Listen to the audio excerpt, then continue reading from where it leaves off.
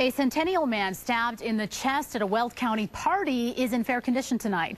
The stabbing happened just off Highway 85 and 40th Street in Evans at what police call a rave. Fox 31's Whei Wong reports.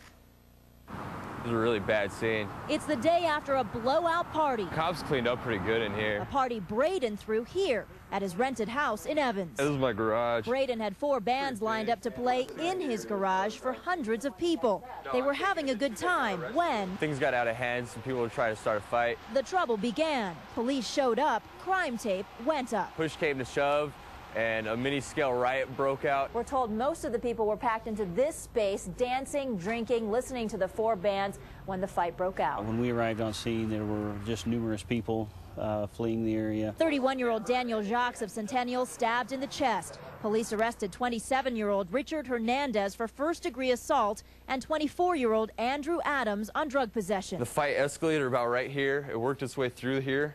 And there was a drum kit and a speaker right here. They all got knocked over. Braden says he's thrown 7 such parties with lots of people, lots of music, and booze. This was going to be my last show. Nothing's ever gone wrong, and it's too bad that the legacy had to end like this. And with a stabbing, crime tape, and police. In Evans, Whei Wong, Fox 31 News.